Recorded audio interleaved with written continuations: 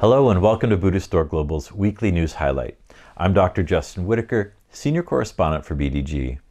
This week we highlight the news that the Buddhist scholar Deepak Anand has announced plans to create a Buddhist pilgrimage documentary based on the path of the Buddha and the pilgrim Xuanzang's journey journals. We'll look back at recent BDG news and features about Deepak Anand and Buddhist pilgrimage in India. But first, the news. Buddhist scholar and journalist Deepak Anand, who has undertaken a 2,200-kilometer overland pilgrimage to retrace the footsteps in India and Nepal of the influential 7th century Chinese Buddhist monk, scholar, and translator Xuanzang, a project known as Retracing Bodhisattva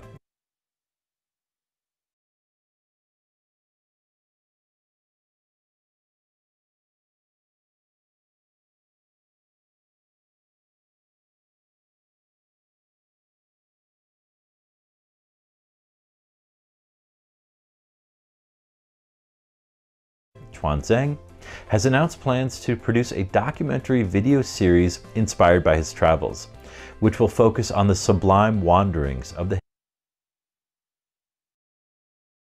historical Buddha Shakyamuni and subsequently by Master Xuanzang. Our proposal is to make a documentary series focusing on the sublime wanderings of the Buddha, or Buddha Charika, with a new perspective on places, routes, and rituals, as elucidated in the descriptions of the 7th century monk scholar Xuanzang. We will divide the Buddha Charika into 16 thematic stories or episodes Anand shared with Buddhist Global. Through his own pilgrimage, Anand, a researcher at Nava Nalanda Mahavihara University, has sought to raise awareness of some of the lesser-known jewels of India's vast Buddhist heritage, as well as the formidable and far-reaching legacy of Master Xuanzang himself, the influences of which are still felt today. Anand explained that the pilgrimage is currently limited to 8 great places associated with the Buddha: Bodh Gaya, Kushinagar, Lumbini, Rajgir, Sankissa, Sarnath, Shravasti, and Vaishali. But the ancient Buddhist literature, especially the travel log of Master Xuanzang, elucidates on a very elaborate Buddhist pilgrimage that include many lesser known places associated with the Buddha and his important disciples.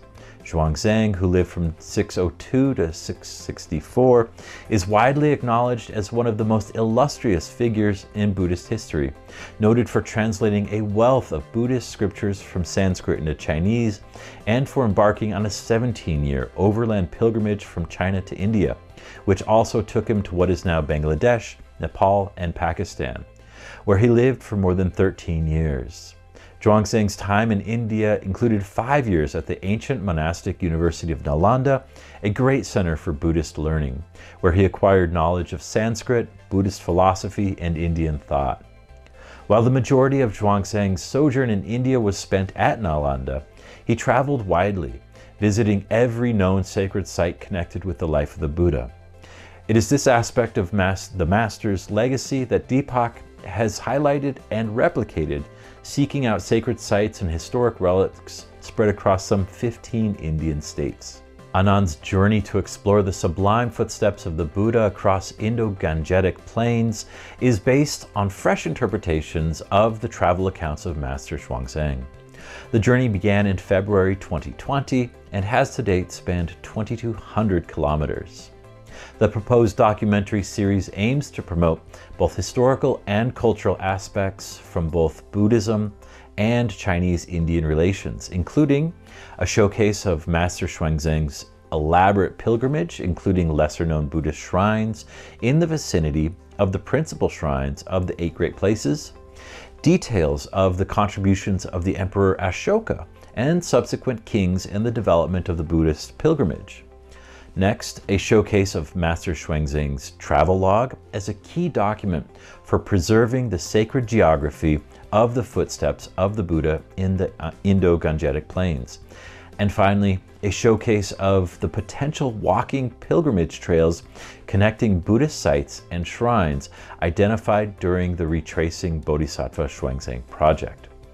Last year, BDG's senior editor Craig Lewis wrote in depth about Deepak Anand's journey, covering his planning, his work with Indian officials, including Prime Minister Narendra Modi, and his early journeys.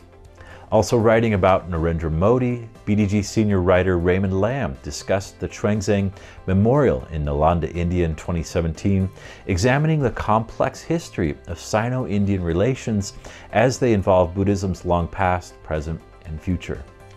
Lamb writes that herein lies the potential core of Sino-Indian harmony via Buddhism. How can we celebrate this shared past and the religious exchanges that have had an effect on both nations? How can we celebrate each other's Buddhist heroes, especially those who crossed the Sino-Indian border? How did they influence modern Chinese and modern Indian Buddhism?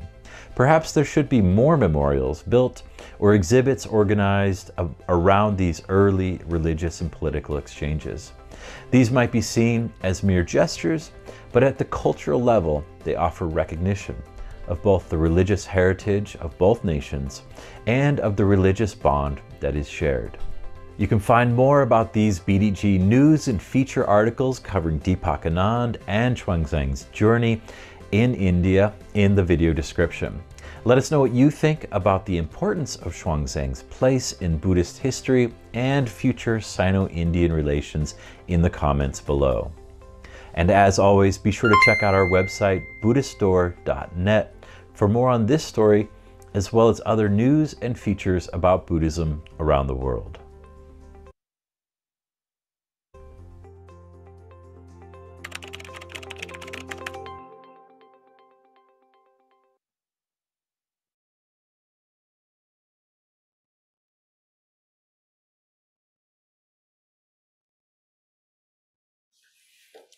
Well, I'd like to welcome the listeners for tonight's talk, The Great Renunciations of Siddhartha and Maha Pajapati Gotami by Deepak Anand. This talk is organized by the Buddhist Jam Fellowship under the Discovery Talk series, and I'm Dr. Victor Wee, your host. Now, two great renunciations had shaped the Buddhist world, and both of which started from Kapilavastu, the capital city of the Sakyas. I will just cover very quickly the two renunciations. The first, that of Prince Siddhartha, who renounced the world at the age of 29 when he discovered that he had been trapped in a gilded cage of palace life with no likelihood of finding the answers to the universal questions that binds all beings to the cycle of birth and death. He had witnessed the four sides during his city tour and was deeply moved by a sense of helplessness and despair. And there seems to be no way out of sickness, old age, and death that everyone seems to be resigned to. His renunciation was unprecedented. He left his princely life in the prime of life and wandered out as a homeless Shramana, depending on alms food from day to day. No longer would he have the comfort, the luxury, and security of palace life. If he did not receive any offer of shelter, he might have to spend the night sleeping on the cold forest ground under the foot of a tree. If he did not receive alms food, he would have to go hungry. He renounced the world not for his own sake, but for all humanity, to find a way out of universal suffering. So one night he rode out on his horse Kantaka out of Kapilavastu's city east gate on a moonless night, and he was accompanied by Chana, his charioteer. Now, according to accounts, he rode across until he reached the Anoma River, and he crossed the Anoma River. On the other side of the river, he cut his hair and exchanged his princely garb with that of a hunter. His search for enlightenment will take him 6 years of wandering in the gigantic plain before he gained liberation under the Bodhi tree at Bodh Gaya at the age of 35. The enlightenment was epoch-making. That was the starting point of his 45 years of mission, that gave rise to the Buddha Dharma, the monastic Sangha, and Buddhism that we follow and practice. Now, in the case of Mahapajapati Gotami, that was the second great renunciation. Mahapajapati Gotami was the younger sister of Queen Mahamaya, who died 7 days after giving birth to the prince. She was also married to King Suddhodana and was like a mother to the prince. After the king died, Mahaprajapati Gotami, who had heard the Buddha Dhamma as being delivered by the Buddha, felt that there was nothing to hold her back from renouncing her royal life to adopt a spiritual life of a nun. Now, the process to get the Buddhas to approve nuns' ordination was not an easy one. The Buddha had visited Kapilavastu when King Suddhodana was passing away, and the Buddha was there when the king died. Now, after the king has passed away, Prajapati Gotami, together with the Sakyan women, visited the Buddha to ask for ordination. At first, that might sound like a bizarre or a crazy request, because the request was unheard of and completely contrary to the Indian norms and conventions during that time.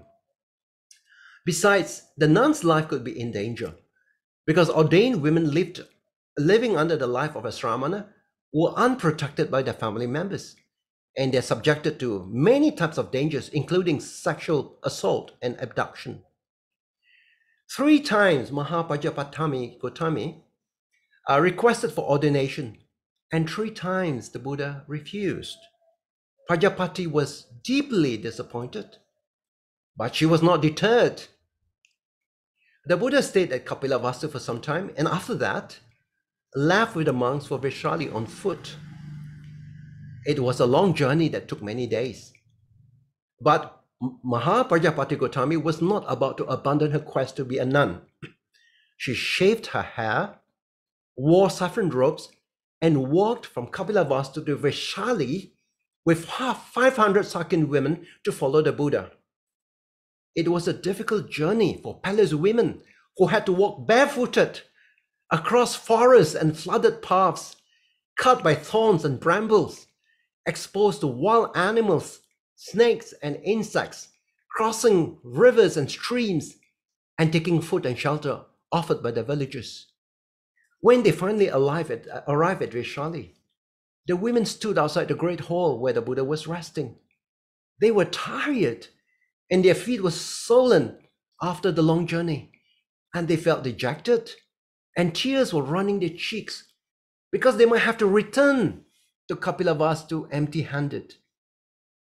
When Venerable Ananda saw the state that the women were in, he was shocked. He asked Prajapati, why was she there? And she explained that the Sakyan woman had come all the way from Kapilavastu to seek ordination because they were turned down 3 times. They had a glimmer of hope that somehow the Buddha might take pity on them and accede to their request, but the Blessed One might say no again. Ananda's heart melted, especially after seeing Prajapati Gotami, who had looked after the Buddha when he was a boy, when he was a baby and when he was a boy.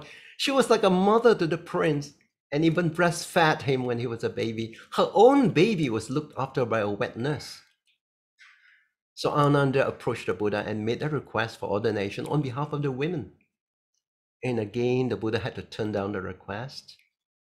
Now, Ananda had been high on his emotional intelligence, so he decided to take the issue by approaching it from a different angle. He asked the Buddha, Venerable Sir, is it possible for women to renounce the world according to the teaching and to the Vinaya and realize the fruits of Sotapatti or Sakadagami or Anagami or even attain sanctification? And the Buddha says, yes, Ananda, a woman is capable of realizing all these 4 fruits. Then Ananda said, Venerable Sir, Mahaprajapati Gotami was a great benefactress to you. She was a sister to your mother. She brought you up. She breastfed you from the time of the death of your mother. Now, If a woman is capable of realizing the fruits of sanctification, it must be Prajapati Gotami. It is only proper that she should be permitted to renounce the world and receive ordination. And the Buddha finally relented and agreed to the ordination of the women into the order with some conditions attached. So Ananda repeated the rules to Mahapajapati and asked whether she was prepared to abide by these rules. To this, Prajapati says, oh, she would gladly accept them, and she will abide them and will not transgress them until the end of her life. So there you have it. Two great renunciations, both originating from Kapilavastu. One led to the birth of Buddhism, and the other to the start of the Bhikkhuni Sangha. Now, what is the significance of this topic? The current Buddhist pilgrimage circuit is based on 4 holy places and 4 sites of miracles. But when you examine the travel accounts of Faxian and Xuanzang, you will be impressed by the rich cultural and archaeological legacy left in the records. Xuanzang's accounts are far more detailed than Faxian, and he gave a detailed account in terms of the direction, the distance, and also the description of the place and its significance. So when Xuanzang was in India, he made a point to visit every place connected with the Buddha. So it has been an exhaustive record of all these places. There were 2 invaluable records connected with Xuanzang. One is called the Great Tang Record of the Western Regions, and this was authored by Xuanzang himself for Emperor Taizong of the Tang Dynasty. And the second reference is called a biography of the Tripitaka master of the great Xi'an monastery of the great Tang Dynasty. And this was authored by the disciples of Xuanzang, Huili and Shi Yanzong. So they put together, and I'm sure Xuanzang will leading the translation exercise in Xi'an. In the breaks, he will have mentioned to his disciples his journey, and they have made notes of this. And this is also an invaluable collection of records on the journey that was made by Xuanzang. Now, the British and Indian archaeologists have used these records to uncover the Buddhist holy places during the 19th century. But there were more sites that were mentioned by Xuanzang that has not been identified. These sites were lost to the jungle or repurposed for other uses, and the size and significance had disappeared from human memory because Buddhism disappeared from India since the 12th to the 13th century. There were no Buddhists left to visit these places for the last 600 to 700 years. Now, what has made the difference this time was that our speaker tonight, Deepak Anand, was connected with the research work of Xuanzang when he was working at the Nalanda Mahavihara. The research team managed to identify the place names of the 7th century to the current names, to the present names. And they have taken a step further. They make use of the Geographic Information System, or GIS technology, and try to identify the places mentioned with real locations on the map, using the directions and the approximate distances mentioned by Xuanzang. If Xuanzang was accurate, you can actually find stupas, pillars, and monasteries at the places identified on the GIS map. So the results are actually revealing. Now, on the 10th of August, last year, Deepak gave us a talk on where the Buddha cut his hair. Deepak identified the Anoma River that forms the boundary between Nepal and India. And going by Xuanzang's records, there should actually be 2 stupas on the Indian side of the river in order to mark the site where the Buddha cut his hair, and another one where the Buddha exchanged his royal clothing with those of the hunter. Now, in his talk, Deepak only found 1 stupa, but he was confident of finding the second one close by. Since he could not cross into Nepal because of COVID reasons, he decided to go on the trail again in July this year. starting from Tilarakot, which is Kapilavastu on the Nepal side. And he crossed the Anoma River again. And what did he find? Yes, there was a second stupa as recorded by Xuanzang. When the directions are mapped out using the GIS system, they have great predictive ability. You can actually find the places mentioned, thereby giving us confidence on the precision of Xuanzang's records and the accuracy of the GIS maps. Now, just a little bit on the Deepak. Deepak Anand is a Buddhist pilgrimage explorer and a writer passionate about the revival of ancient Buddhist pilgrimage in India. This is the fourth talk that he has given that was hosted by BGF. He has now a big following, not only in Malaysia and Singapore, but also internationally. And this talk is also cross-broadcast in India, radio tourism in Nepal, as well as the World Fellowship of Buddhist Years. He had, in fact, been working on Buddhist heritage since 2005 and published books and articles on Buddhist heritage, including Xuanzang's journey that could be used to revitalize the ancient Buddhist pilgrimage in India. Since February 2020, Deepak has walked 2,200 kilometers on foot to retrace Xuanzang's route in India. And his travels are all documented in his blog, and you should follow this. It is called Nalanda Insatiable Offering. That's his blog, all right? And he hopes to get sponsorship for this production of the documentary videos that is following Xuanzang's trail that was made 1,400 years ago. So with that introduction, Deepak, welcome to the talk, and please take over. Thank you, Dr. V. Thanks a lot. Good evening to all the viewers.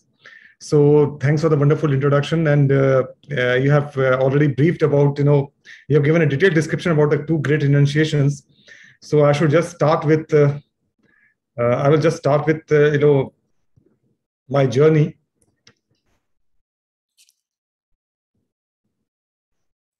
Yeah, so here it is. So basically, we all talk about the renunciation of Bodhisattva Siddhartha. We just talk about the great renunciation, but after reading the Buddhist literature, I realized not just the Bodhisattva Siddhartha's renunciation, but renunciation of Mahapajapati Gautami and 500 Shakyan women. It was equally great and inspiring. So, as Dr. V has already given the introduction about, the renunciation of Bodhisattva Siddhartha, and this story of Bodhisattva Siddhartha's renunciation is very popular in Buddhist literature. You will find this story with great details in all the text.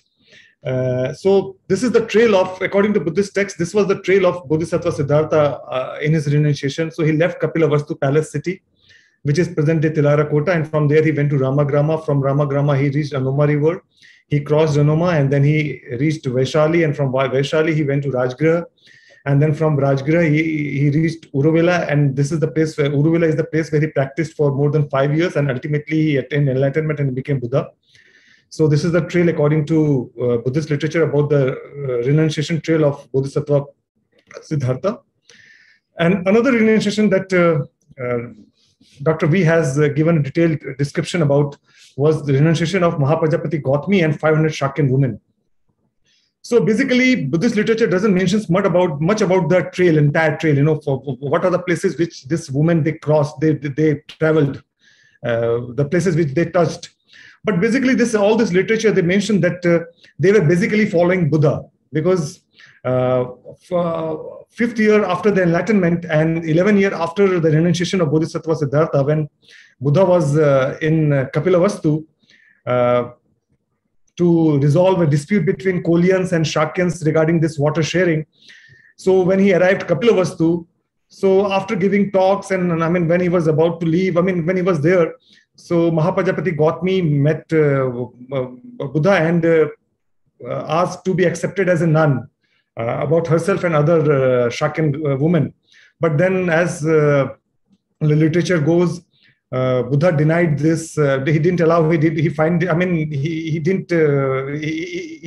thought that probably this was not the right time. So, I mean, these girls, they all got collected, and then they thought of, like, they decided to go to Vaishali and put their case again to Buddha. And so basically, Buddhist literature says that they left Kapilavastu for Vaishali, but they do not mention about the places which they touched. But all the Buddhist literature, they mentioned they followed immediately after Buddha left. So after a couple of weeks, I mean, maybe after a couple of days or 1 or 2 weeks, they started following the trail of, they started following the Buddha and Sangha. So basically, they took the same trail which was taken by Buddha and Sangha. That is, I mean, the same trail of Kapilavastu, Ramagrama, and Hanuman reaching to Vaishali. So this is my trail, my foot journey trail, which I started from Adibadri in Haryana on 20th February 2020.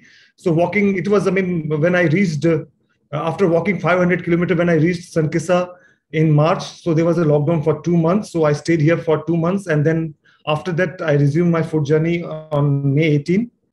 And when I after 1 month, I arrived at Piprahava, that is the Indian part of the Kapilavastu, Indian side of Kapilavastu. Kapilavastu is an empire which is now like divided by border.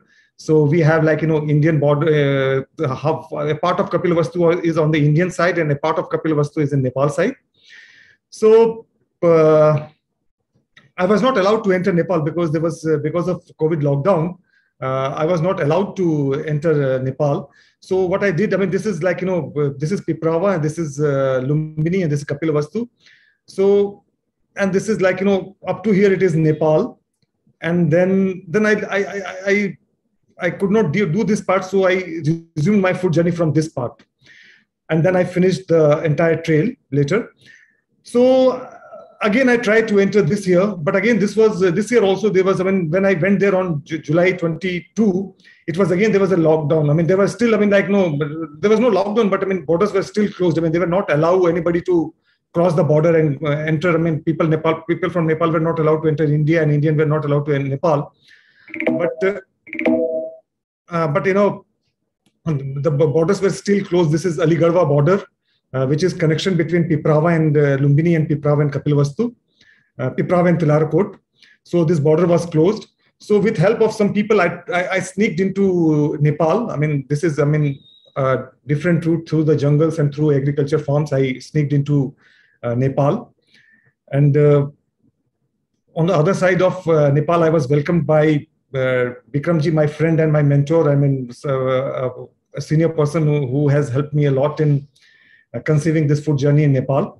And this is young people from Kapilavastu Tourism. This is an NGO which is active in Kapilavastu area for promotion of Buddhist pilgrimage in the Kapilavastu and around. So they welcomed me. So after that, basically why I choose to enter Nepal on July 22, because July 23rd was Ashad Purnima, Ashad full moon day. And this is the day when Bodhisattva Siddhartha, he did the great renunciation. So in Kapilavastu, in Tilarakota, there's a team led by Bikramji. They every year they organize this event, Maha Avishkramana. So this event is basically celebration of this great renunciation of Bodhisattva Siddhartha. So what happens on that day is, like, the important people and venerable monks and local community, they all of them, they get collected in the late evening, and at midnight, what they do is, like, they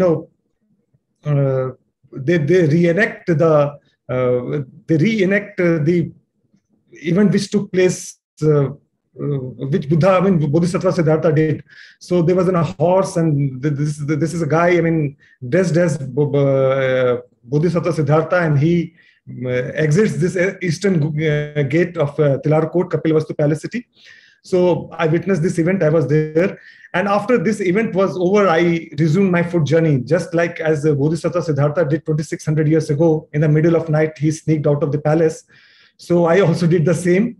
In the middle of night of Ashad Purnima, I was provided with a co-walker, a partner who was to walk with me in the entire Nepal stretch of my foot journey. So Lumini Development Trust provided me this co-partner, this co-walker. And so this is, I mean, like, I spent some considerable time with this young team of Kapilavastu Tourism. These guys, I mean, they are I really appreciate their efforts. They have come together to promote the Buddhist heritage in this lesser known places in around Tilarkot, and they are guided by Bikramji. So this is like, this is Piprawa. So this is like, 19-kilometer stretch from Piprawa to Tilarkot. So I started my foot journey from Piprawa I on 22nd, and then I reached here on 23rd. I started this great renunciation trail following the footsteps of Bodhisattva Siddhartha and Mahapajapati Gautami. So middle of Ashad Purnima night, I started from here. So my first halt was Lumbini. And from Lumbini, I went to Bhairava. And from Bhairava, I went to Ramagrama. And from Ramagrama, I went to, this is like, Anoma river. Anoma means present-day Gandak, and in Nepal, they call it Narayani. But now it is almost established that this is ancient Anoma river. So this is my 5-day travel. This is what I traveled in 5 days in Nepal. So he's Chandra, he's my walking partner, and he's a very good walker. I had a wonderful time with him. So my first halt was in Lumbini. As all of us are aware of this fact that Lumbini is the place where Buddha was born. And this place was again identified, though this Ashokan pillar, it has an inscription about Ashoka's installing, Ashoka coming to this place and worshipping. And this place mentions about that this place is Lumbini, birthplace of Buddha. But there are many other shrines which were discovered. This were known. Their significance was known because of the travelogues of Fashian and Xuanzang. So from Lumbini again, it was a lockdown time. This main shrine was closed.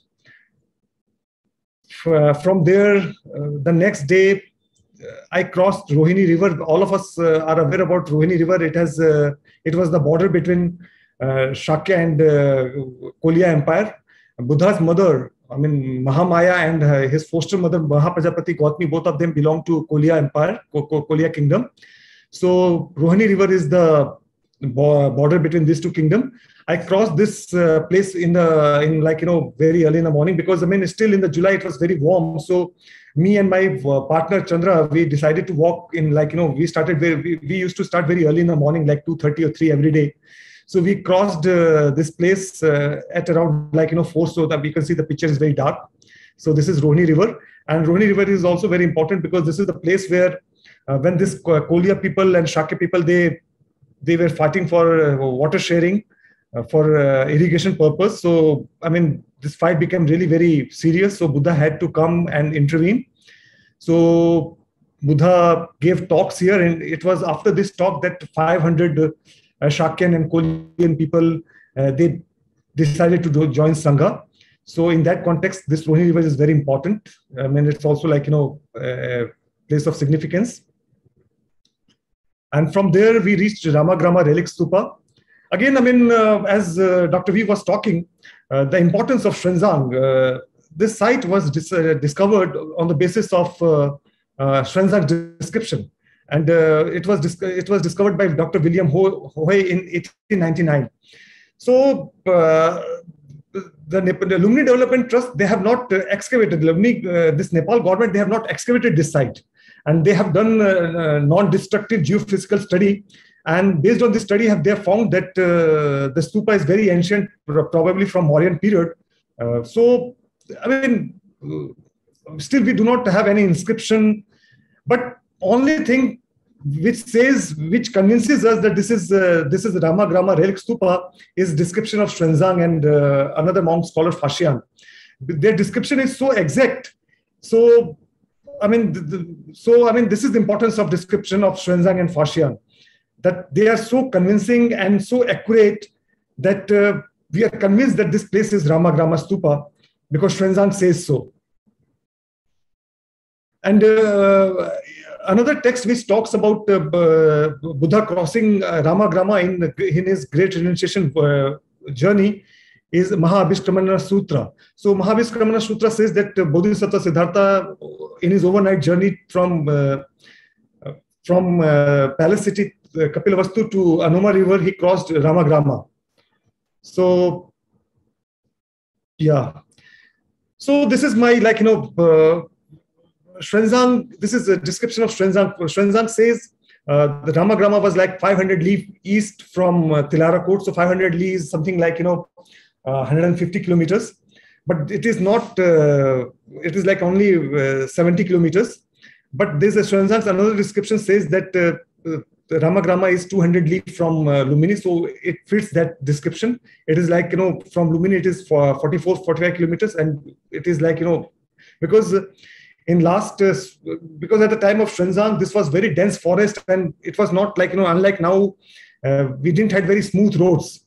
So maybe Xuanzang thought, he must have taken a long time to travel from Lumini to Ramagrama. So that's why he has given description. In his description, he says it is 200 li, which comes something around 60 kilometers. So it's like, for 45 kilometers. So it's like, in acceptable range. But my focus was from Ramagrama, how did Bodhisattva Siddhartha, what was the route taken by Bodhisattva Siddhartha from Ramagrama? Because from Ramagrama, he reached Anuma River. And this place was totally unexplored. Nothing is mentioned about, what route he took from Ramagrama. No study has been done on this. The place where Bodhisattva Siddhartha arrived, after crossing Anuma, and then he cut his hair, and then he sent his Chandaka back, and then he accepted robes from Hunter. So based on my study, I was sure that this place should be somewhere here. But then what was the route? How can we be sure that this is the place which I discovered in my, in July last year, July 2020. So I just wanted to, in this foot journey, I wanted to explore this part, Ramagrama to this part. I wanted to meet people and talk to them. What was the ancient route connecting these two places? How these people, in 100 years ago, how they traveled from Ramagrama. People who desired to cross Anuma River and reach Indian part, India, Valmiki Nagar area. So what was the route and road taken by them? So I gave lots of emphasis on this part of journey. So on this journey, I met many people. These are the people whom I met on my from Ramagrama to Anuma stretch. And I try to understand, how they travel now and how they used to travel. What their forefather told about, how they used to travel to India in before. Before this modern roads that we have now. So all of them, these are two people who I met something like, somewhere in between Ramagrama and Anuma River. And this is guy, I met Upendraji at Ramagrama, Ujjaini village. And I met few boatsmen who were there, at Anuma River. So I had very detailed description with them. And village near Anuma River. So, and particularly this lady, this old lady, she was 75-year-old, and she had a very great information about ancient way, how people used to cross in ancient time, just 50 years or 100 years ago, how people used to cross on the other side. So based on their discussion, I realized, I found that this is Anuma, this is Gandak River, ancient Anuma. So this is the foothills of Himalaya, and this is the last range of Himalayas. So all the streams, there are many streams which get collected here, and from here they make a main stream, which becomes Gandak. So, earlier days, this river, when it used to exit this mountains, it used to spread in a very large area. It used to spread in a very large area. You can see. So this is all ancient riverbed. And this is again a map from like 1920s. And you can see now the riverbed is only this much. But in ancient times, you can see this is another major stream, and this is another stream. So now only this stream is existing, only this stream is presently active. And this strip, because what happened in 1960s, they have created a dam here. They have created a barrage. This is the barrage which they have created in 1960s to channelize all the streams, all the water. They have they channelized all the water. So this entire river bed, I mean, this ancient river bed, it is now like, it has this river bed, which is like, ancient river bed. So it has all dried up. So now only this is active. So when I spoke to all the people whom I met, they said that in earlier times, because water used to spread in large area, the river was not very deep. And only during the monsoons, only when there was there used to rain, there used to be like some more water in the river. Otherwise, throughout the year, people can walk and cross river on their foot. It doesn't need any boat. I mean, it didn't still. I mean, during summer days, I mean, for more than 6 or 7 months, people can actually walk and cross this river. Even now, I mean, like So in ancient times, this river was easily negotiable. I mean, you don't have to. In ancient times, a bullock cart could easily cross, because this river bed, all the water is to spread in this large area. So water is to be not very deep. So bullock cart and all this people used to walk and cross.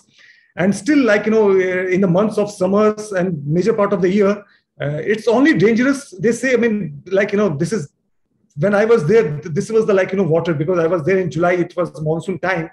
So they say this river is very it flows from bank to bank, and then lots of water is there, and it's only during the monsoon times when there's flood. Otherwise, I mean, even nowadays, after monsoon is over, one can actually walk and cross this river. So in ancient times, I think Bodhisattva Siddhartha, he must have crossed this river sitting on his horse. And Mahaprajapati Gautami and 500 Shakyan women, maybe they might have crossed on foot, or maybe they might have used boat for a small part, like some small section they might have used boat. Otherwise, this whole stretch must be like dense forest. I mean, like tall elephant grasses.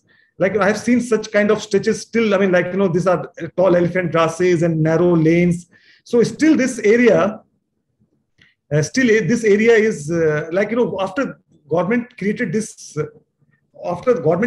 barrage and dam, so all this got dried up. So now earlier it was very dense forest, but now this place is full of villages. So in last 50 years, what has happened? People from this part, Indian part, and some people from this part, they have come and they have started living here. So now this place, which was 100 years ago, which was dense forest and non-negotiable. I mean, during rainy season, full of water and not conducive to stay and live, to make houses. But now, because of this dam, this has all dried up, and we have lots of villages here. When I spoke to people, they said that there was an ancient route from here, Ramagrama, and to this place, which is they called Thari Ghat. And this, according to all of them, this Thari Ghat is very ancient. And still, I mean, 100, even 50 years ago, 100 years ago, bullock cart used to cross. I mean, all the people coming from this side, this area, who would want to cross and enter India, this side, they would always use this Thari Ghat. So Thari Ghat, I mean, so for rest of the, I mean, for most part of the year, this is all sand bank. The river gets very shallow and very narrow, and then this all sand is revealed. And this is what Buddhist literature says, that Buddha, when this horse landed, it was very shining sand beach. So this is the, I mean, this is the most, I think this is the most correct identification of Anuma. Because, I mean, again, if you see, Xuanzang and Fashion, both of them, they say they took, I mean, Xuanzang, according to Xuanzang, the place where Buddha arrived after crossing Anuma, it was 100 li. So 100 li is 20 to 30 kilometers. And Fashian says 4 yojan. So 4 yojan is something again, 30 to 40 kilometers. So maybe it was dense forest. So there must be some miscalculation by Fashian.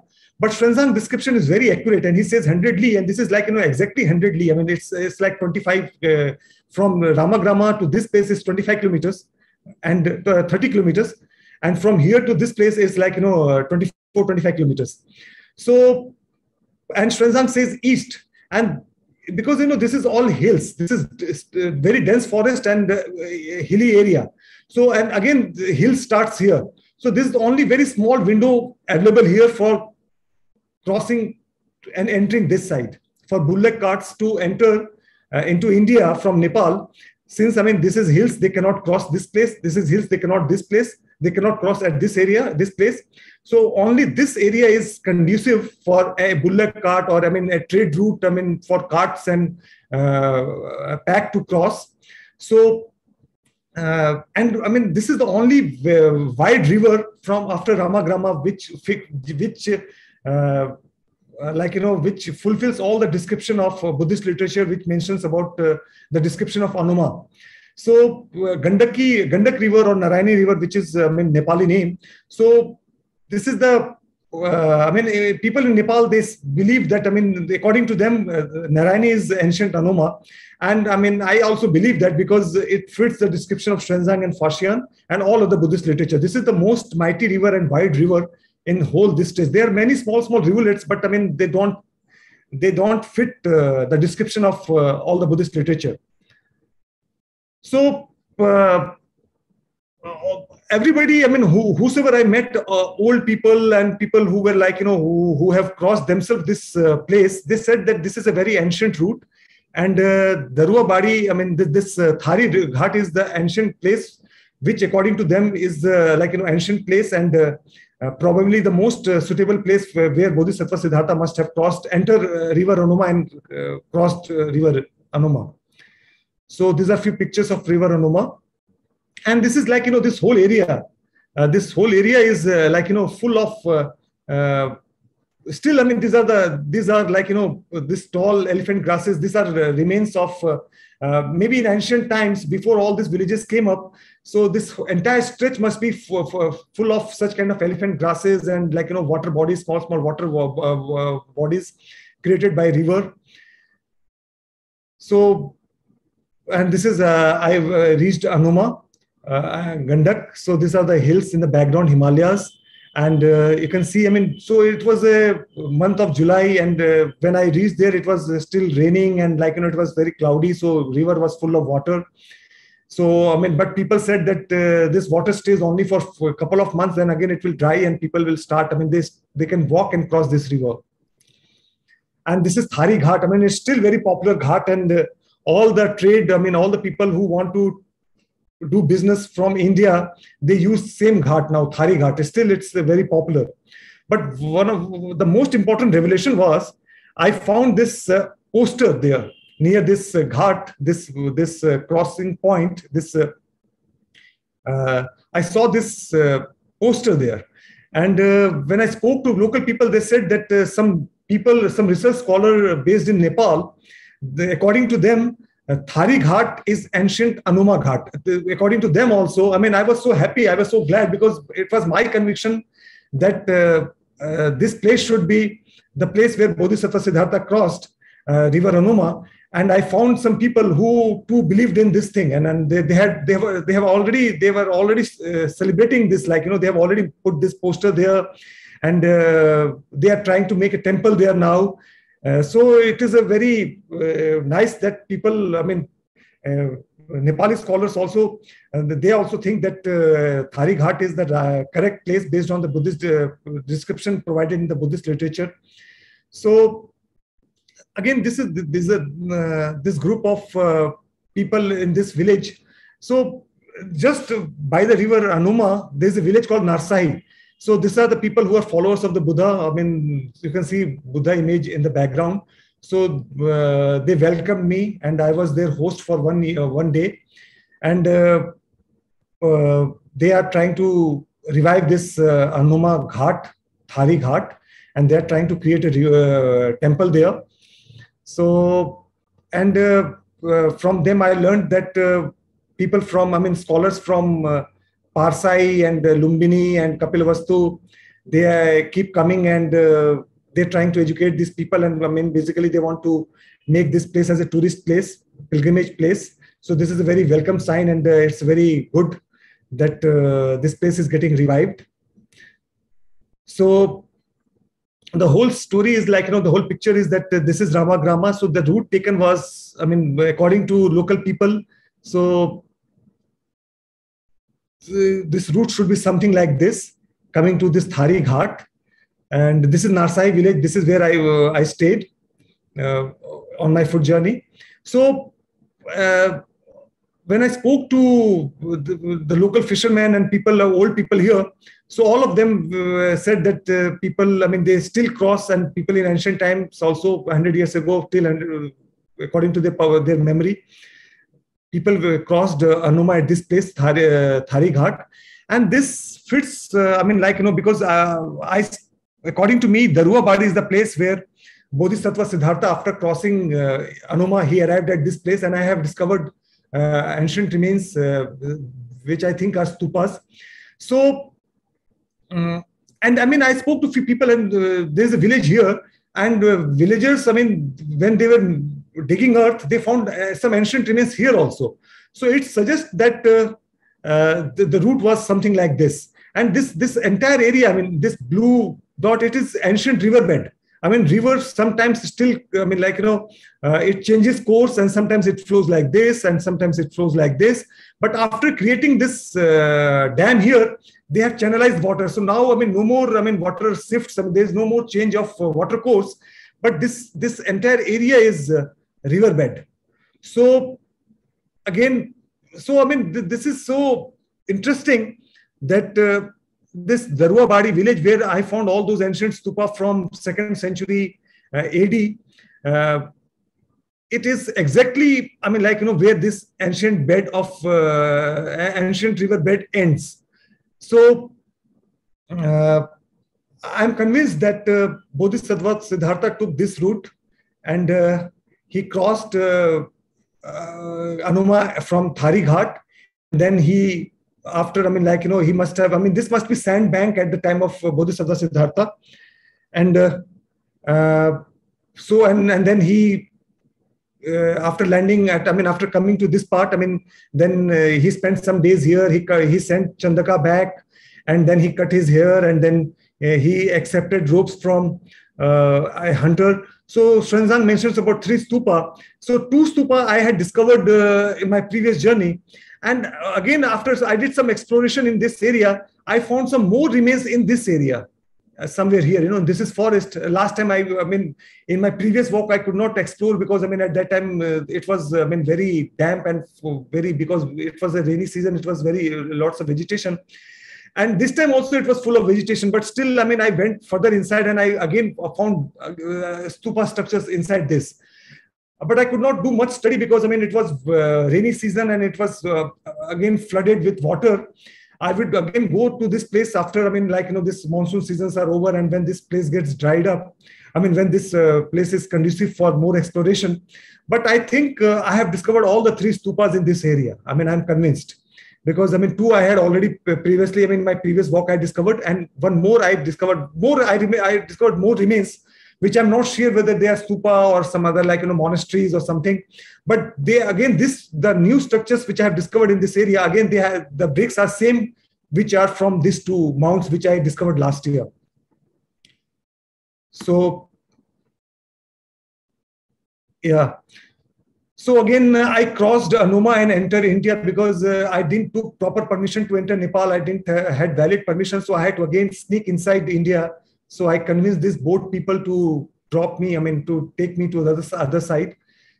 So this is how I re-entered India.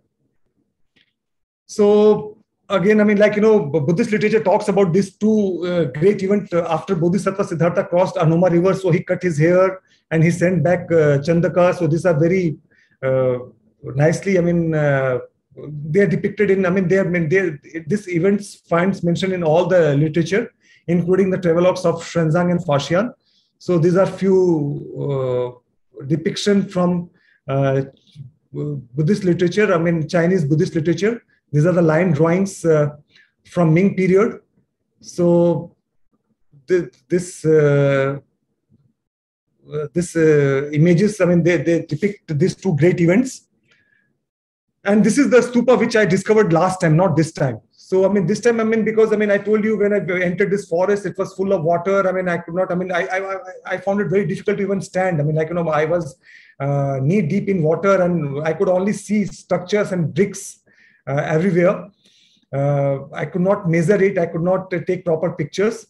So maybe I will go again and I will make some pictures. I will put the story, detailed story in my blog very soon. But I think that I have discovered the third stupa also. So, I mean, so we were aware of the fact that Bodhisattva Siddhartha from Tilarakota, he reached Ramagrama. So we were aware about this leg. And then we are also aware that, I mean, this from Laurya Nandan, Ariraj, Kesaria and Vaishali, this site, I mean, all these places running parallel to Gandak River, that is ancient Anuma, has got Ashokan pillar. So Laurya Nandan has got Ashokan pillar, Ariraj has Ashokan pillar, and Kesaria has got this stupa. At Vaishali, of course, it has an Ashokan stupa and Ashokan pillar. So this is an ancient trade route running parallel to Gandak River.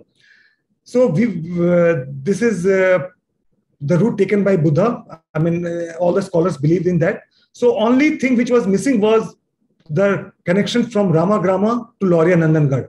So after discovery of, I mean, like, you know, after, I mean, like, you know, discovery of this Anuma Ghat, Thari Ghat at this place, and discovery of the stupas at this place by me. So I'm now convinced that this route should be something like this, because again, I visited this place, and this place has got lots of stupa from Kusha, I mean, 2nd century AD. So now I think this route taken by the great renunciation trail of Bodhisattva Siddhartha and Mahaprajapati Gautami has been, like, you know, it's complete, and now the time has come to revitalize this trail, ancient trail of something like, you know, for 350 kilometers. So now coming to, I mean, people were interested in knowing about the place where Mahaprajapati Gautami attained Nirvana and where she got ordination. So I want to just share something about, like, you know, this is Ashokan pillar site of Vaishali. So when it was discovered, this Ashokan pillar was like this, you know, it was a part of a it was part of a Brahminical complex, and people were not aware about the significance of this Ashokan pillar. This pillar was being mentioned as a walking stick of a legendary, I mean, Mahabharat epic person, Bhim. So this is locally known as Bhim Sen ki Lathi, I mean, like walking stick of Bhim, legendary Bhim of Mahabharat epic. So based on Xuanzang, I mean, it was only Xuanzang description which said this Ashokan pillar should be the place where Buddha accepted honey from monkeys. So this is Markat Harda. So based on Xuanzang description, this place was excavated, and it was, I mean, like, you know, this whole place was, I mean, like, you know, this was like, you know, mound. This was mound, and this house that you see here, it was resting here. So when they excavated, based on Xuanzang description, so exactly, I mean, Xuanzang description was, I mean, perfectly, you know, highlighted here. When they excavated, they found this pillar, and they found this Ashokan stupa and other subsidiary shrines which Xuanzang mentions, including this water tank. So this is, I mean, after excavation, this is Vaishali Ashokan pillar and stupa and this tank created by monkeys. So why I'm talking about this is that all the ancient sites mentioned by Xuanzang were lost in after 10th century. It became mounds. They became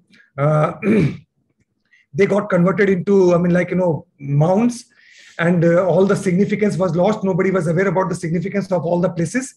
So this place was so this place was revealed on the basis of description of Xuanzang. So Xuanzang has mentioned many other places in Vaishali, including the place where Mahaprajapati Gautami attained Nirvana, and the place where Mahaprajapati Gautami and 500 Shakyan women, they got ordained. So this is the place where Kolua, this is the place where Ashokan pillar, this Ashokan pillar site is here. So Xuanzang mentions this Ashokan pillar site, and close to this place he mentions about the body relic stupa of relic stupa over the body relics of Buddha. So this stupa was again discovered on the basis of Xuanzang description. There was a site here, there was a mound. When they excavated, they found this relic stupa there, and they discovered relic casket also. So only these two sites were excavated. Rest of the sites mentioned by Xuanzang, all these sites are still mounds. There are villages settled on that. So Indian Archaeological Survey, they could not excavate these sites because they were villages on this mounds. So it was not conducive for them to, remove all these villages and to relocate them and excavate them. But my point is that if based on Xuanzang description, if we can discover these two places which are exactly correct. So according to Xuanzang, Mahaprajapati Gautami attained nirvana somewhere here. He went to, according to Xuanzang, the place where Mahaprajapati Gautami attained nirvana, this was, relative to this village where there was a monastery and where Xuanzang stayed. So based on his description, if you project, you will find this village. So these are the, again, description of Mahaprajapati going to Buddha.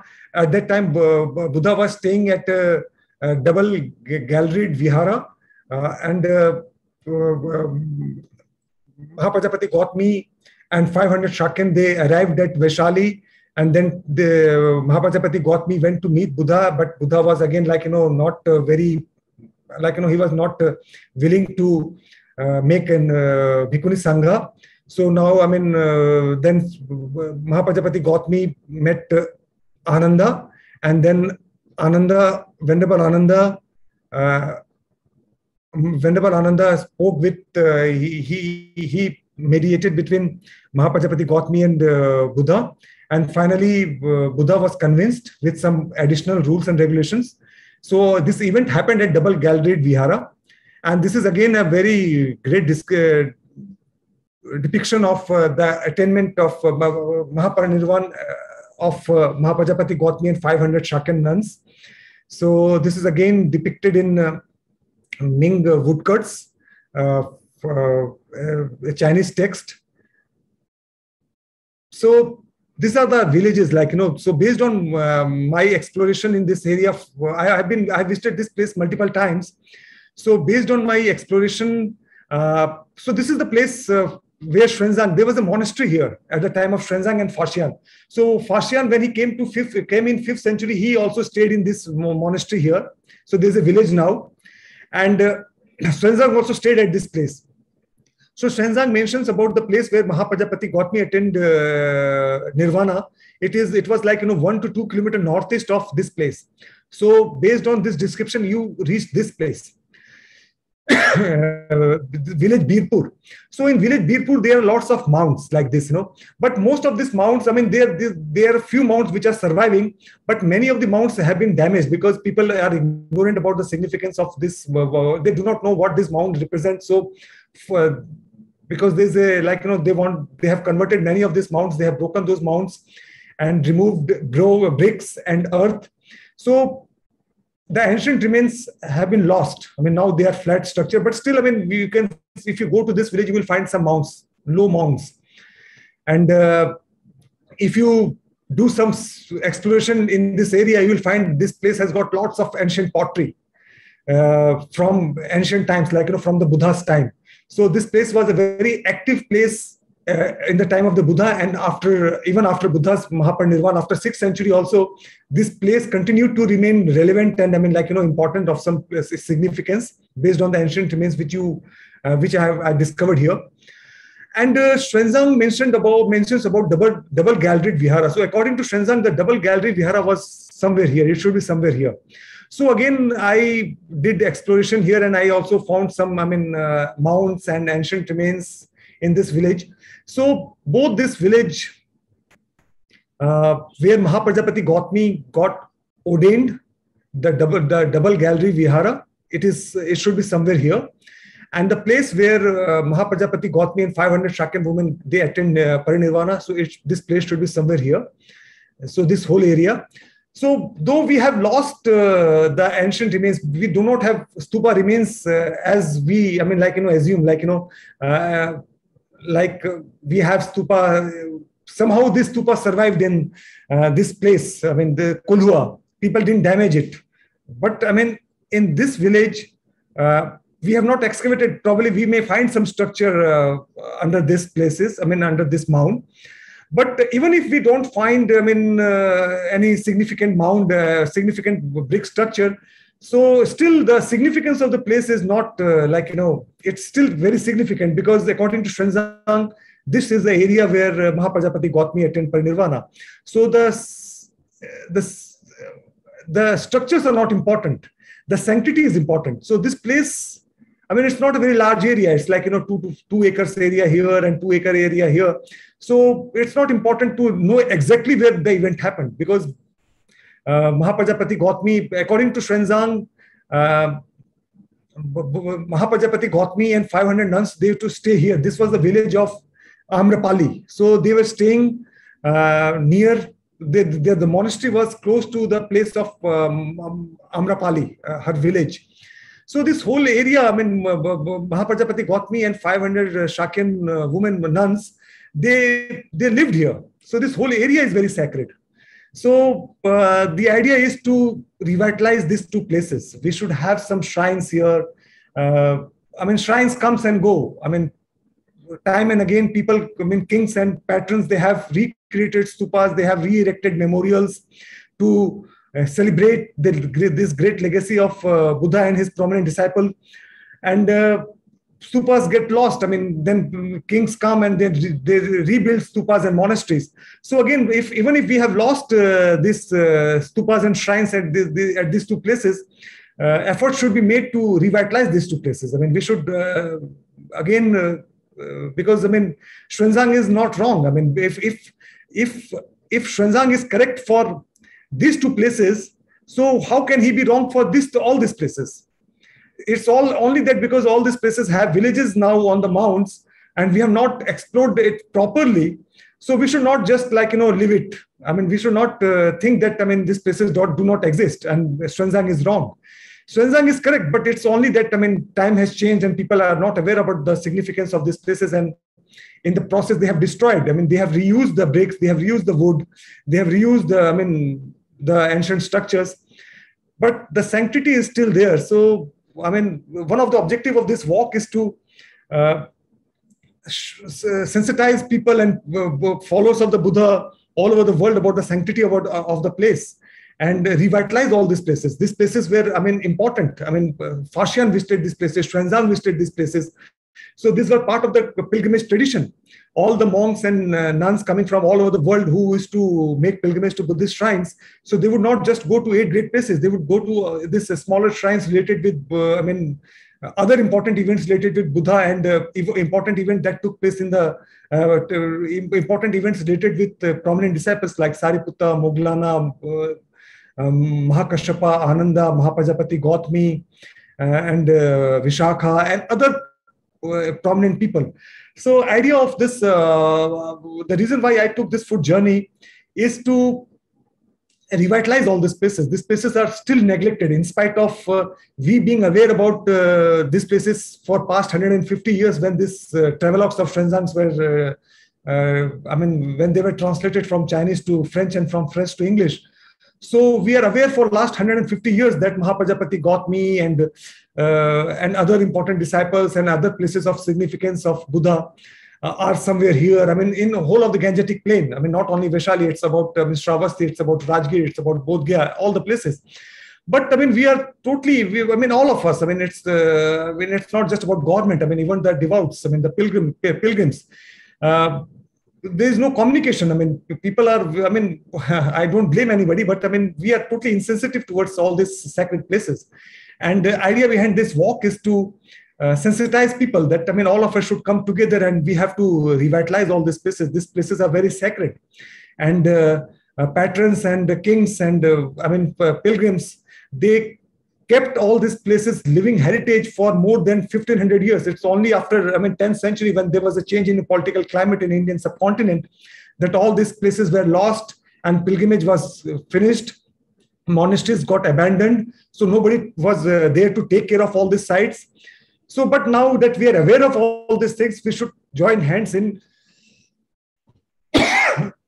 Now we should, sorry. So now all of us should come together and revitalize all these places. So as Dr. V was talking, so as Dr. V was mentioning that we are making a documentary film about all these places, and we are in the process, we are collecting funds. We are asking people who are interested in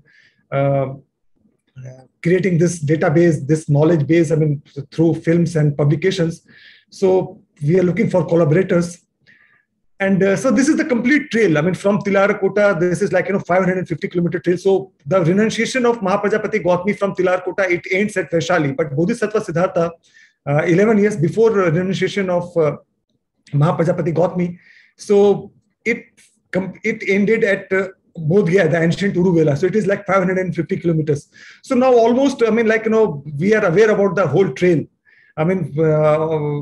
All the archaeological study and exploration have established that ancient route from Vaishali to Bodh Gaya was, which Bodhisattva Siddhartha took was something from Vaishali. From Vaishali, he came to Chechar, and from Chechar, he came to Nalanda and Rajgir, and this was the ancient route.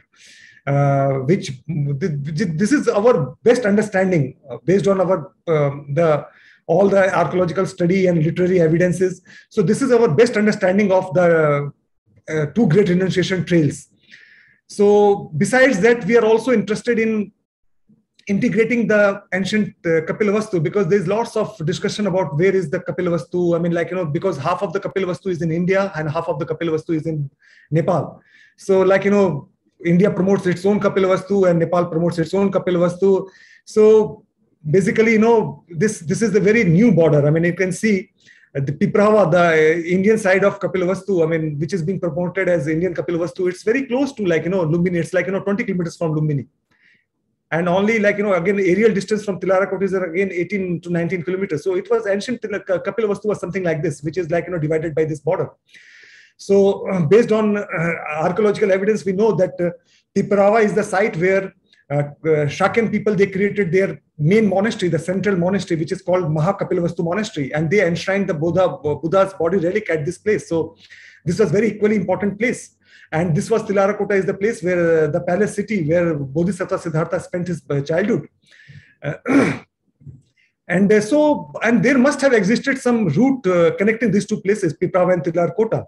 So on my foot journey, this was another important objective. My objective was also to integrate these two places, and we should have some every year we should have some event to connect these two places through some walking trails, some some walking event, some cycling event. So and now the time has come to revive this. Not only integrate this to Kapilavastu, but also to revive this ancient trail of ancient trail following the two great renunciation of Buddha and Mahaprajapati Gautami. So, on my foot journey, I met some very wonderful people who encouraged me, and they are also, when I discussed about the revitalization of this trail, so all of them, they were very positive, and they are also, in Nepal side, they're also planning something. They are aware about these things, and so they are also planning some events. Especially Bikramji, he is starting next year. He is planning to initiate a cycling, to promote this pilgrimage, promote the renunciation trail of Mahaprajapati Gautami. From next year, he is planning to start a cycling trail, from Tilarakota to Anoma River Ghat. This is 112 kilometer trail. So, he's planning for 3-day cycling tour for girls. So that, people get to know about, people are aware about the great renunciation of Bodhisattva Siddhartha, but very few people are aware about the renunciation of Mahaprajapati Gautami and 500 Shakyan women, which was equally inspiring, which was as Dr. V said, it was for the first time something like that happened. 500 girls, women, they left and barefooted, they walked through the jungles and crossed rivers. And this must be like, 15 days journey on foot from Tilarakota to Vaishali. So in order to promote and create awareness, Bikramji with his partners, he would be organizing a cycling tour. And maybe from Indian side also, maybe something will come up and then we can have the complete renunciation trail. And this is also important, like, on my foot journey, I met many people, and everybody is aware about Buddha and important things associated with Buddha, but people are not aware about the details associated with Mahapajapati Gautami. And people want to know when this is group of Buddhist people whom I met at Narsahi near Anuma River. And these are few Gurung tribal upasikas, Buddhist followers.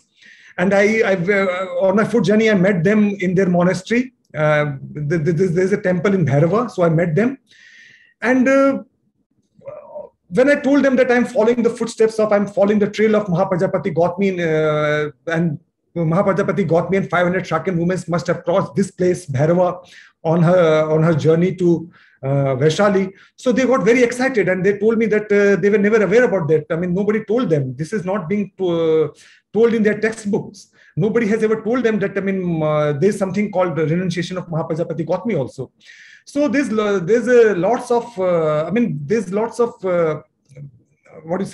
people are curious to know more about Buddhist history and this great pilgrimage and all these great events that took place in the life of Buddha and other prominent disciples. But we do not have means to tell them the stories, and if these people, they get to know about all these things, so it would be easy to revitalize all these places which are currently neglected. So this is why I have thought about making documentary series on all the sites, and especially giving focus on the stories told by Xuanzang, because Xuanzang witnessed all those events. All those tradition. When he went to all the places, he was told what happened here. So these are the, Xuanzang mentions tradition. So the documentary series which I'm planning, which my team is now we are conceiving, and we have already ready with the scripts. So what we are now focusing on is reviving the legacy, or not only the pilgrimage, but also the Xuanzang's accounts. We take, when we go to all these places, we take it for granted that these places and all this awareness is existing forever. From very past times. We are not aware of this fact that we know all these things because of Xuanzang. It's Xuanzang description which brings all these places to life. It's only his description which has led to their discovery, and all the details, most of the details about the smaller shrines. Like if you go to Bodh Gaya, so how this temple came into being, and all those 7 great, the 7 weeks where Buddha spent 7 weeks. So all those places is mentioned by Xuanzang, in detail. So the documentary series that we are, which we are now working on, we have already prepared the script. We are ready with the, the details. So it is basically focusing on the elaborate footsteps of the Buddha pilgrimage mentioned by Xuanzang. So we are hoping to find some partners, some collaborator who is interested in reviving the legacy of Buddha and Xuanzang also. We should not forget it, because most of the time, generally, we in India, we are being told that Xuanzang he was a traveler who came to India. And after reading Xuanzang travelogue and after walking all these places, I realized he was not an ordinary traveler. He was he was a great, extraordinary being. And all our awareness about the footsteps of the Buddha pilgrimage, the Buddhist geography is, single-handedly, it is based on Xuanzang's description. So people should be aware about this fact, and we should we should have gratitude towards this extraordinary person. So this is all I have to say. And I would request, if anybody is interested, please contact us. You can contact through Dr. V also. So Dr. V, that's all I have to say. Thank you. Okay, thank you very much, Deepak. Wonderful presentation. and you have actually given the spirit of adventure to all of us. I must say that please, our audience today, we'll encourage you to click like on the Facebook and comment, and we can certainly take questions. For us to spot the questions, please put a Q and before you ask the questions. And we have Brother Bobby. We will be transmitting we are doing actually on 2 platforms. Deepak and myself, we are on Zoom, and you are watching the transmission on Facebook. So you can put your questions on Facebook, and then it will be communicated to us, and we can ask Deepak the question. So it is very interesting. And I must also mention that tonight we have Bikramji, who is Radio Nepal, Radio Tourism Nepal, and which was mentioned by Deepak, and he's here tonight. He's on Zoom, so we might want to hear a little bit of what he has to say. Based on the presentation. Actually, some of the things that I picked up from Deepak's presentation. Actually, I thought there was only 2 stupas. Now Deepak is saying there are 3 stupas in the vicinity of Annoma. That is wonderful. So, and the distance from Kapilavastu to Vaishali was about 350 kilometers. Is that right, Deepak? It's 300 plus kilometers. 300 plus kilometers. So could you actually imagine that the nuns, 500 Shakin ladies, they're all from the nobility, wife of princes and all that.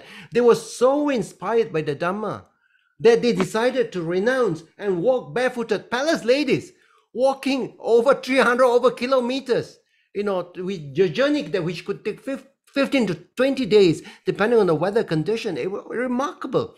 And eventually, when they stood at the hall where the Buddha was staying, and they were just crying. They didn't know whether or not the Buddha will agree to that. They've taken so much trouble just in order to become nuns, right? So that is actually a very moving story. And in the presentation which Deepak mentioned, that there was this Birpur and Udaipur, which could be the places where Pajapati and the 500 women actually nuns lived. This is according to the accounts of Sanjang, but we know that 2,600 years ago is a long time. So villages would have been built over many of these structures. The structures have been gone.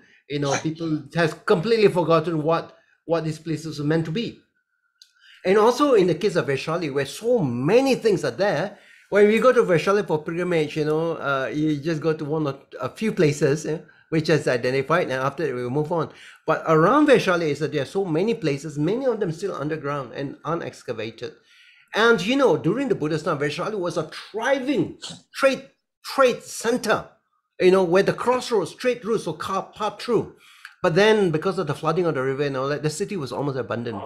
Almost like the way Savatthi was during the time of King Pasenadi, and right now it's very, very different. So Vaishali was like that. It was all because of the flooding and all. It was almost abandoned. And if not for the accounts of Xuanchang, we would not even have Vaishali. And I think the nice thing about the map, even as the trail, Deepak, is that suddenly, all these places are interlinked. We actually can see right up from Tilarakot right down to Bodh Gaya. Because when you travel in buses, you just travel based on the roads that we have right now, but not based on this ancient trade routes that was being used in the past. So this is almost like reawakening the interest that, sometimes when you go on a bus, you don't see how these places are all connected. This is really quite wonderful. He also mentioned about sometimes there is this controversy about where is Kapilavastu? Is it in India or Nepal? But actually it is one big city. But also during the Buddhist time, I think about 2 years before the Buddha passed away, the whole city of Kapilavastu was burned down to the ground. Was burned to the ground, and the Sakins were massacred. So later on, the Buddha's remains was actually put at Priprawa, the great monastery. And also he was mentioning about Sri Bikramji, who is actually going to start this cycling trail and all that. It sounds so interesting. Things are just awakening, as people begin to discover a lot of things, a lot of enthusiasm is coming in. Now, I must also say that we might be actually running past our time. Is it okay with the rest of you? Because it looks as if, there might be some questions coming in and all that. But maybe let me just give the space to Bikramji. Bikramji, do you like to say something? Oh, sure, Victor. It's an Okay. honor. Like you said, I was touched by your one word or sentence, the real awakening. Okay? So whatever you are doing, Deepak ji is doing, and we are all doing is a awakening. Because with China included, there are 1,000 million Buddhist, people along Asia and, European belt or Eurasia belt. So 1,000 million means this is a 1,000 million people market, in the sense that they all want to visit Buddha's place once in their lifetime before they die. So this is a spiritual awakening, if you like, Victor, in your own word. So what is so impressive for the rest of the people of the world, Buddhist or non-Buddhist, is what you are doing and what Deepak is doing, retracing those historic roots. Now, retracing not necessarily always means only to protect or to save it as a heritage, but to convert it live for small economic activities. Okay? Small activities along this Buddha's route or Wensang route or Emperor Ashoka route. They all traveled through the same route before. And now these routes are going to be the real route connecting with, less fortunate rural areas with small economic activities, which will be a sustainable activities. And Buddhist tourism is going to address this economic growth between India and Nepal, step by step. So I call it, Victor, Buddha plus economics. So I call it Buddhonomics, which gives you sustainable life, sustainable pleasure, sustainable, supreme happiness, and sustainable management of your economy at home. When you are strong and when you have a strength at your own courtyard or own home, economically, without debt, I think this is the miracle of Buddhonomics.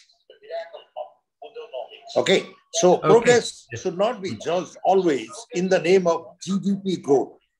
Progress can also be interpreted. The mass happiness, the mass sustainable freedom, they are standing on their own feet with their own indigenous knowledge and local skills to develop something for the economic upliftment.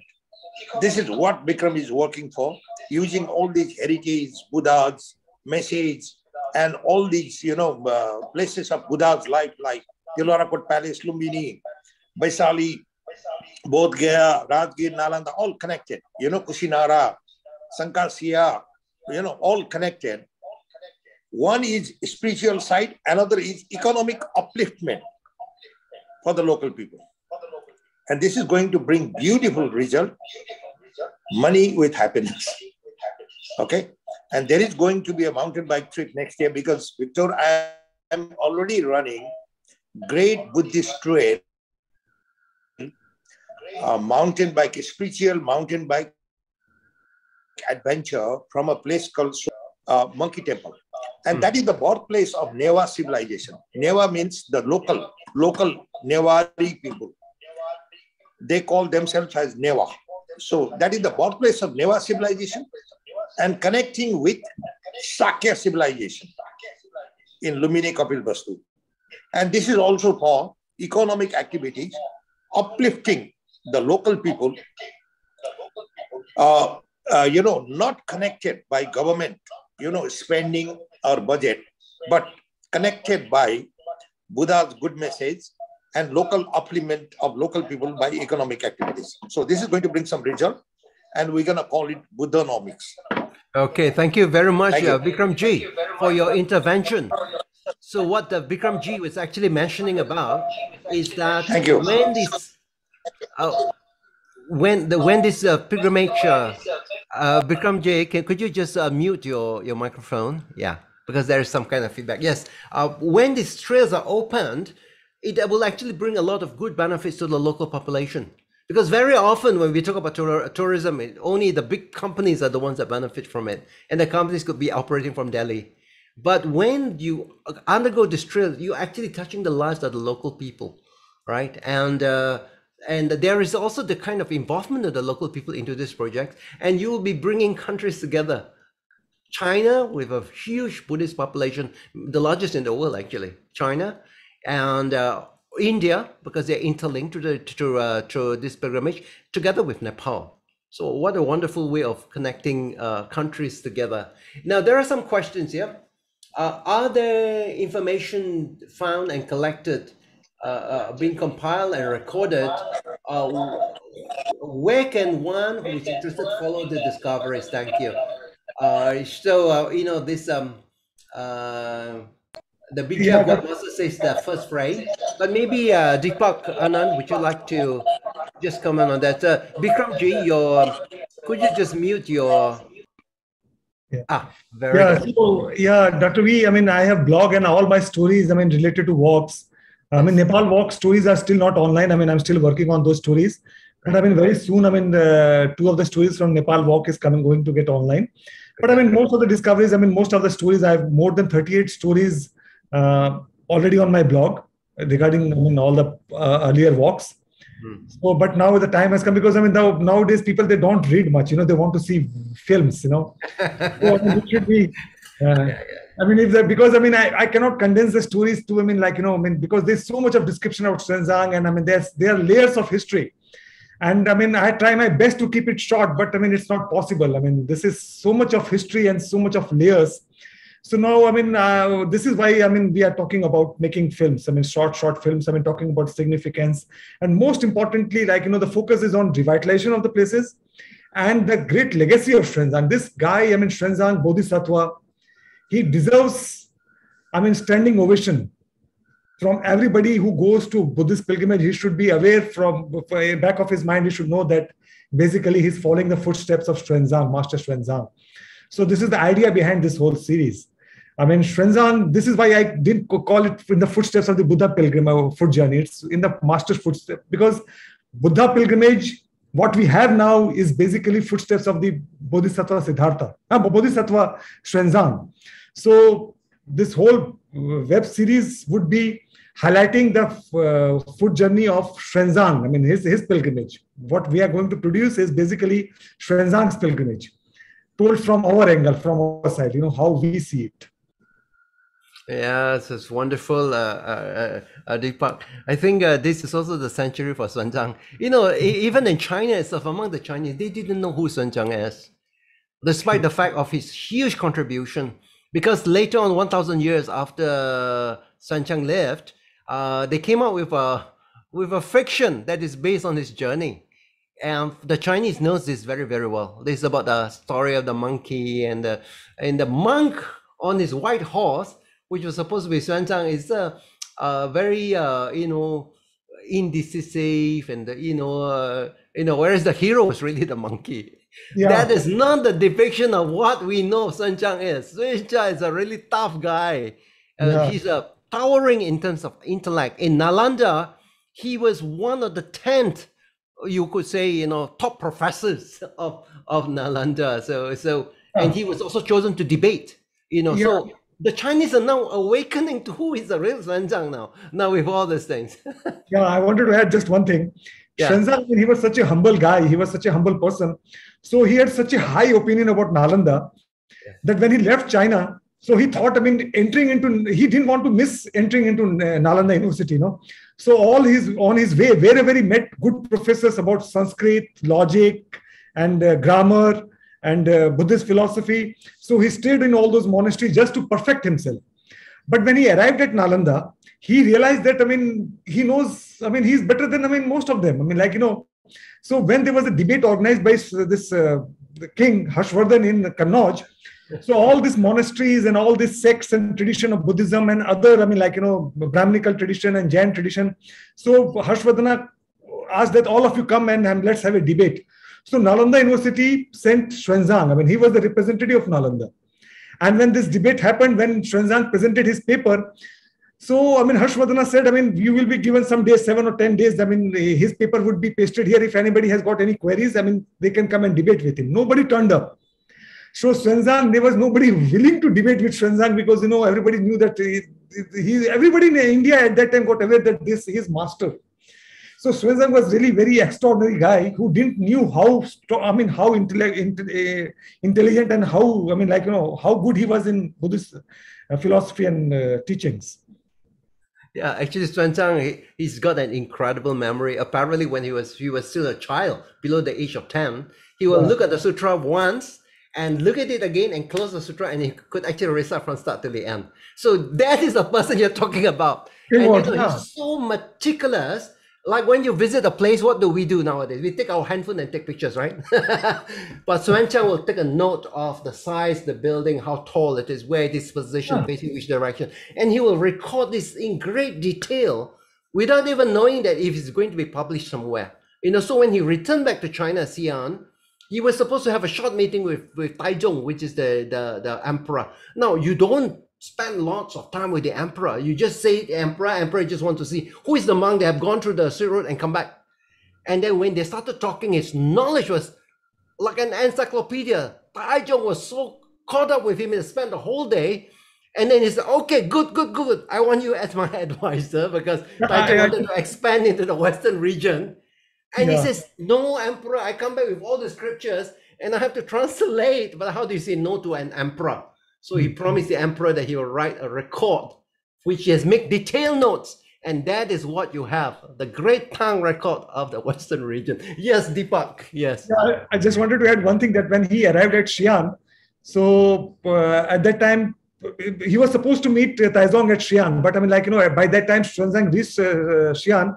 King had already moved to Luang, close to Korea. They were about to attack Korea.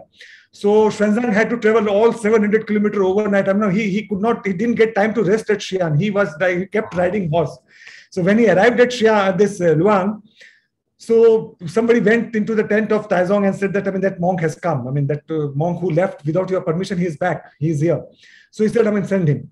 So when he entered this tent and when as you said, when they started discussing, he had only 15 minutes, but discussion got so interesting that he forgot that there's an army waiting for his command, his order to attack Korea, So they kept talking. So this general who was pissed off, like what's going on inside? The whole army is standing and waiting to take orders. So, he went inside and said that, army is standing. So king said, come on, get out.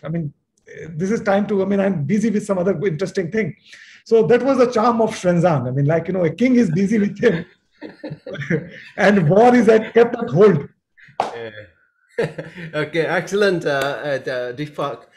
There is somebody who says, is there going to be visits to the new discovery sites, walking? I think for some short walking trails we do, Deepak has got some walking trails, but I think at this juncture we have not got a walking trail all the way from Kapilavastu to Vaishali. No, not yet.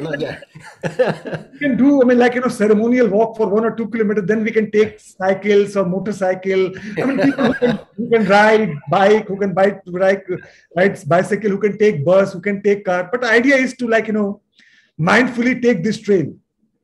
Yes. Okay. All right. So, I think as far as questions are concerned, everybody must be completely taken up by the talk, and there doesn't seem to be much questions this evening.